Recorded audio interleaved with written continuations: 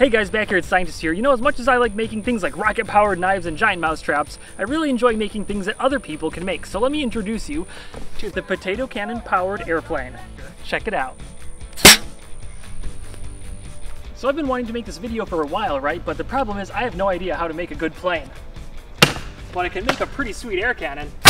So this is the air cannon we're going to be using, right? It's pretty simple. It's got a 1-inch barrel, ball valve, super easy to make, and I'm not going to spend any time going over it because I'm assuming that you guys already have a cannon. No, of course they have a cannon. Why wouldn't they? So planes, can't fly them at all. But I got a friend that can help. My friend Joe used to be the president of the engineering club at my college, super smart guy, so he's down to help me with this. But the problem is he lives in a different city, so it's kind of hard to build something together when you're not there building it together. So Joe and I have been working together over the new Dropbox paper, and it's been really easy to collaborate on this. So he's been sending me lists of stuff I need to buy. He's been sharing me diagrams, 3D files that I can print to help improve the strength of my glider. He's been sending me videos on other people building gliders. He's been sending me advanced PhD level math on how to fix the center of gravity for my plane. So the new Dropbox paper has just made it really easy to collaborate on stuff. You can share pictures, make lists, do all kinds of, timelines and calendars, and just share everything with each other on one place. It's really nice. Okay, well, as you can see, I have been building planes all week, and my friend Joe's coming over this weekend, so we're gonna see which planes work the best. I've got big wings, I've got small wings, and we're gonna be testing out all these different configurations to see which ones fly the best. Look who it is! Joe just showed up and he brought his plane. So Joe, tell us about your planes and then tell me about my planes and why my planes are gonna be better. All right, so what I've got here is a couple planes that were made out of Dollar Tree foam board, carbon arrow shafts, and cardboard tubes. Cardboard right there. All right, so that's pretty cool, but this is my plane. So look at this, look at all this tape. More tape means more power, am I right? I think this will fly fast and really heavy. Yeah, we'll see. We're gonna go out and we're gonna test these and we're gonna let you know which design's the best and then show you how to build them. Let's get started. So we went out to test our plane designs. Joe's lightweight carbon fiber based planes versus my PVC based planes. Anyway, we learned a lot about our designs and finally got something that we think will work. Whoa, no! Wait, no! Right in the tree. That was great though. Did you see how high that flew? That was the best test yet. I think this is the good design, Joe. Yeah, I'd say that was a pretty good flight. Look at that, it's like 50 feet up there. I think we just need to take that design, optimize it, and run with it. Yeah, and then we can get it stuck in a tree 100 feet up. Okay, so what we actually have here with all these planes is a really good example of how engineering is done. We iteratively improve on a design, trying to figure out and zero in on what is actually going to be important in that design. So we have planes that are too fast, planes that are too heavy, planes that are too slow, and eventually, by trying all of these variations, we're going to get to just the right combination of what will glide as far as we possibly can with the GoPro on it. Dude, that was so cool! Oh! Wow! Dude, that was so awesome!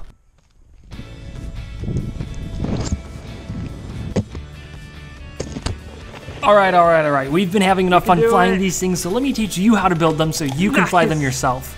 So I told you I like projects that you guys can make at home, and I really like them even more when they're super cheap. You can make a foam glider like this for like $3. Seriously, all you need is a piece of foam board, something to cut it with, some packing tape, and a hot glue gun, and then you can make an awesome glider. Let me show you how to do it. So for reference, this is what the wing will look like when you're done with it. It's got the 4 wing supports with the carbon arrow right in the middle. And here's the template made from Dollar Tree foam board. First, you need to cut out the wing and the 4 supports and the tail for the wing. Then take the wing, flip it over, and now you need to laminate the back with packing tape. And you need to use like the really thin annoying stuff. And what this does is it really reinforces the wing.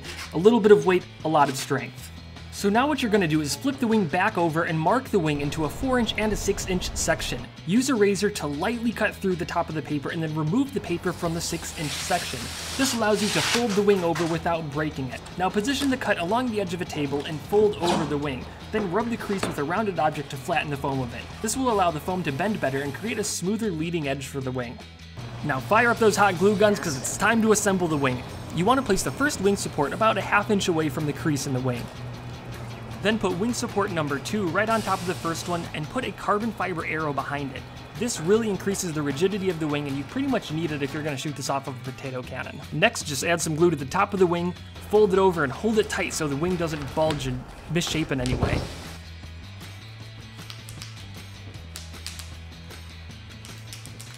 So now if you're going to launch this glider off of a potato cannon, you need to a way to launch it off the potato cannon. So this is what we're going to do. We're going to use a cardboard tube, and it's just going to slip right over the barrel of the potato cannon.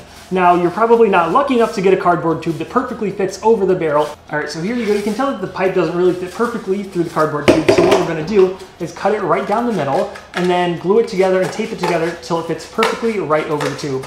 Now it's time to add a nose cone to the plane, and I've included a 3D printable file on my website that's perfectly sized for a 1-inch PVC barrel. So you can just pop it right in there at the end of the tube. Now, if you don't have a 3D printer or don't have access to one, it's pretty simple just to get a bunch of junk and jam it into the end of the tube and tape it up so it seals up good. So you're gonna just take this and you're gonna make sure that the front of the tube is sticking out like about 1 inch. Now we need to make the tail for the plane, which is pretty simple. You can use a carbon fiber arrow, which is preferable because they're extremely stiff, they don't bend at all, but you can also use a dowel. Now we're gonna glue the tail to the arrow shaft. So a little trick I found to help the foam keep its shape is to kind of use a piece of tape like this, just like that. And then what you want to do is put some glue right in the little notch there, and then put it on the plane, just like that. So if you don't have a GoPro, don't worry. You can still use something to balance the glider. I'm using a battery, and that really works perfectly. It's the perfect weight. And anyway, even if you are using a GoPro or you aren't, what you need to do is balance the glider. Make sure that the center of gravity is perfect. So you want to put your finger on the front third of the plane like this and hold it out to make sure that the glider is even. Because if the nose is too heavy, it'll look like that, and it'll do a nosedive when you shoot it. And if it's tail heavy, it'll look like that, and it'll just do flips when you throw it. And just throw it around a little bit to make sure you get a nice flight. All right, now that we got all the planes built, let's load up the car and test them out.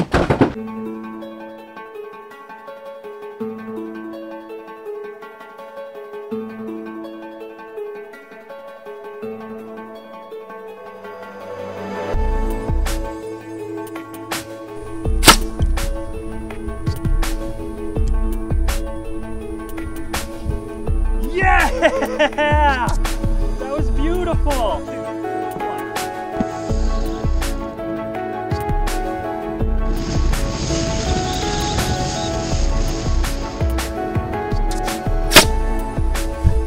Wow! Oh my God, Joe, that was so good! Look at it! Oh, it's gonna go in the water? Oh my God, I hope it doesn't go in the water. Oh no, don't go in the water, don't go in the water, don't go in the water. Yes! That was such a good flight!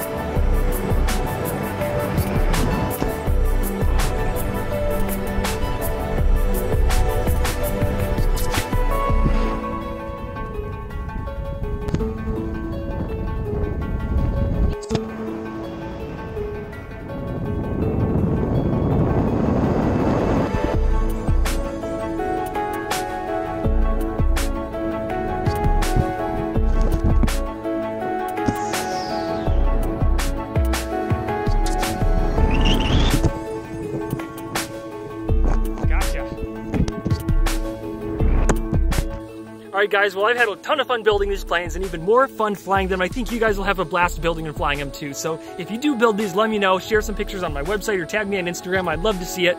See you guys next time. Bye.